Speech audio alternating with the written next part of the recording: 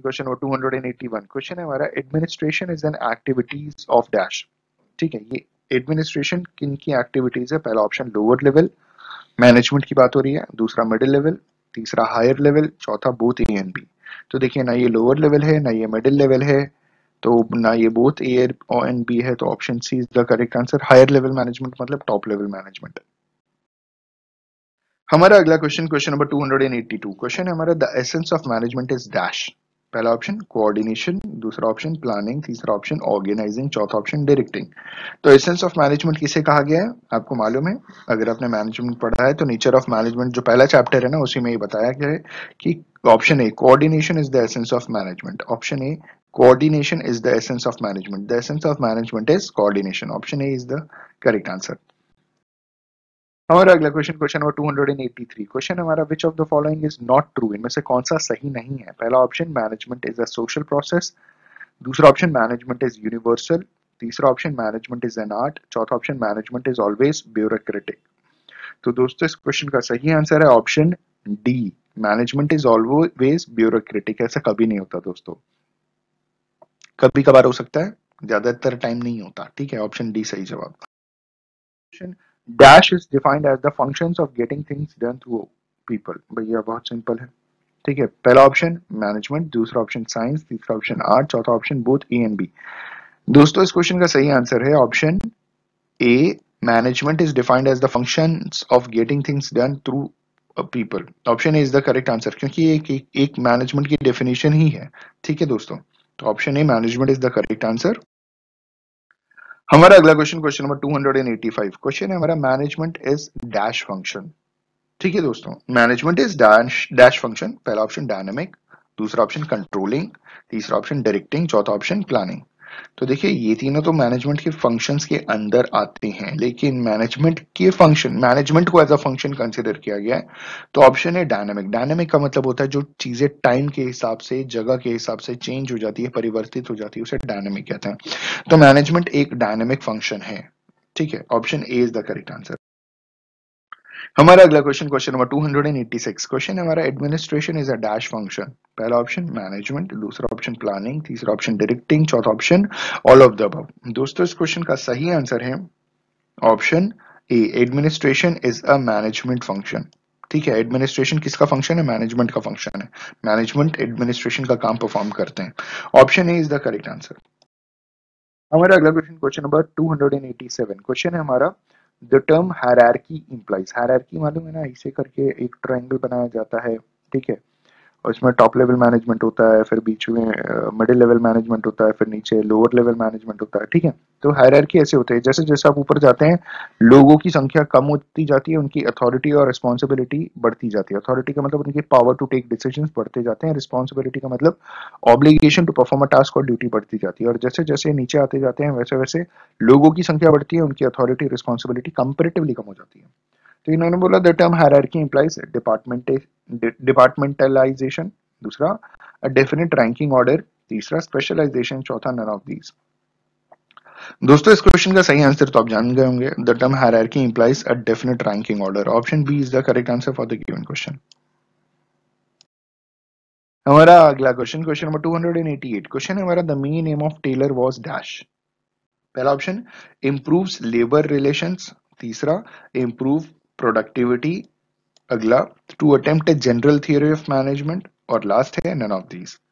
दोस्तों इस क्वेश्चन का सही आंसर है the main M of Taylor was to improve productivity. Option B is the correct answer for the given question. हमारा अगला क्वेश्चन क्वेश्चन नंबर 289 क्वेश्चन है हमारा मेथड स्टडीज डैश। पहला option preliminary survey of production process, दूसरा study of the movement of a work, तीसरा study of operational efficiency, और चौथा all of the above. तो मेथड स्टडी क्या होती है दोस्तों? तो method study is preliminary survey of production process. किस मेथड से आप काम करेंगे ताकि ज्यादा इफेक्टिवली और एफिशिएंटली आपका काम हो। तो option A is the correct answer for the given question. हमारा अगला क्वेश्चन क्वेश्चन नंबर 290 क्वेश्चन है हमारा Henry fuel is well known dash. ठीक है, पहला option as the father of scientific management, दूसरा option for formulating general principles of management, तीसरा for promoting trade unionism, और चौथा नन ऑफ दीज। दोस्तों इस क्वेश्चन का सही आंसर है option A Henry Fuel is well known as the father of scientific management. Option A is the correct answer for the given question.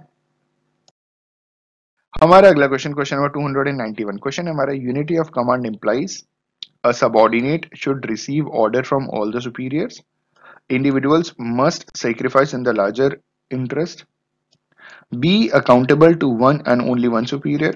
None of these. दोस्तों इस question का सही answer है unity of command implies be accountable to one and only one superior. ठीक है दोस्तों, option C is the correct answer for the given question.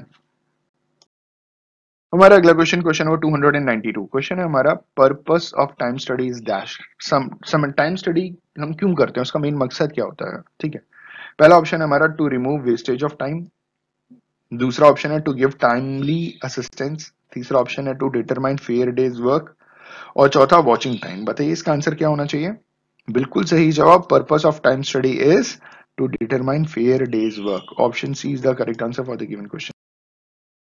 हमारा अगला क्वेश्चन नंबर 293 क्वेश्चन हमारा the scientific technique of task setting is known as dash. पहला option work study, दूसरा option motion study, तीसरा option time study, चौथा option method study. दोस्तों इस question का सही आंसर है the scientific technique of task setting is known as time study. आप समय निर्धारित कर लेते हो कि किसी भी काम को करने में कितना समय लगता है. ऑप्शन सी सही जवाब है. हमारा अगला क्वेश्चन नंबर 294 क्वेश्चन है हमारा scientific analysis of work under scientific management requires dash. जो साइंटिफिक एनालिसिस किया जाता है काम का साइंटिफिक मैनेजमेंट के अंदर, उसके लिए किस चीज की आवश्यकता पड़ती है. पहला ऑप्शन टाइम स्टडी, दूसरा ऑप्शन मोशन स्टडी, तीसरा option both A and B, चौथा ऑप्शन वर्क स्टडी. तो दोस्तों इस क्वेश्चन का सही आंसर है both A and B, option C.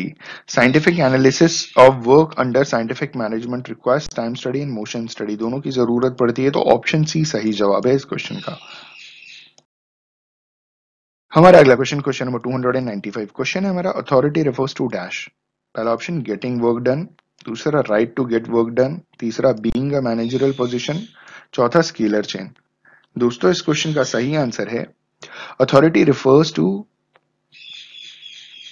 Right to get work done. Option B is the correct answer. वैसे जनरली अथॉरिटी का मतलब होता है पावर टू टेक डिसीजन.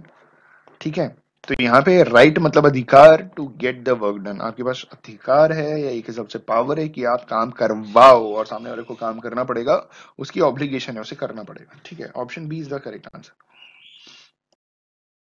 हमारा अगला क्वेश्चन नंबर 296 क्वेश्चन है हमारा which among the following involves in planning process. इनमें से क्या चीजें इन्वॉल्व होती हैं प्लानिंग प्रोसेस में. पहला सिलेक्शन ऑफ ऑब्जेक्टिव्स, दूसरा determine the way to achieve objective, तीसरा बोथ ए एंड बी, चौथा नन ऑफ द अबव. दोस्तों इस क्वेश्चन का सही आंसर है option C both A and B.